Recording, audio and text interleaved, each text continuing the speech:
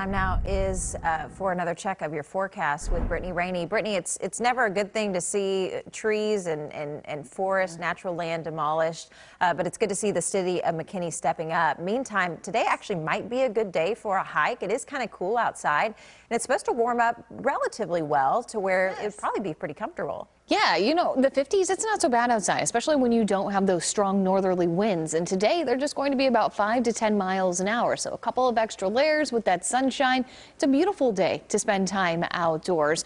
But these 50s, they're well below normal. We should be seeing highs in the lower 70s for this time of year.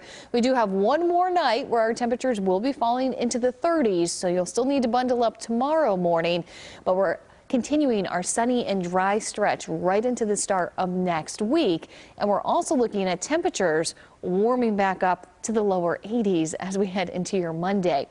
But hey, today after that Rangers win, you may have been up late. Maybe you were sitting outside handing out the candy to the trick-or-treaters. You're going to want that large cup of coffee. We're starting off with temperatures in the upper 30s. We do have that sunshine out there, but that coffee will help warm you up. And if you're thinking that this freeze is a little bit early, well, we didn't actually hit 32 degrees in DFW this morning. We hit 33. Yesterday, we only dropped it to 34, but the earliest freeze that we have ever seen was October 22nd. 1898.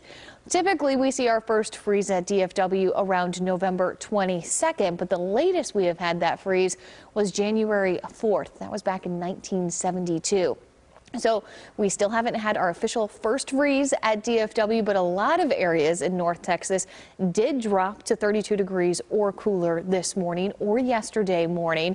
We're still sitting in the mid to upper 30s throughout the region. 39 now in Hillsboro, 33 in Bridgeport and Greenville, sitting at 37. So that pumpkin meter for today, we're still going to go with that cold blue pumpkin out there because we're only going to have those highs in the mid 50s, and then we have another cold night on the way. But luckily things are going to be warming up, especially starting tomorrow afternoon. But you might be training for the marathon coming up in December.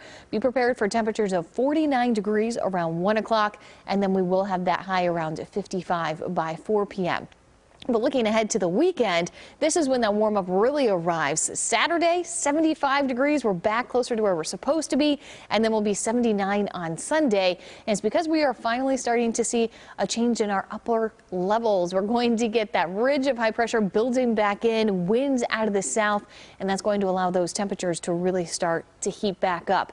But of course, we still have more fronts in the forecast, so we're going to see those temperatures cooling off next week, but the rain, that's going to stay well east of the area. And here's a look at those temperatures tumbling a bit more as we head into Tuesday and Wednesday of next week. We're even looking at those 60s for Thursday and Friday.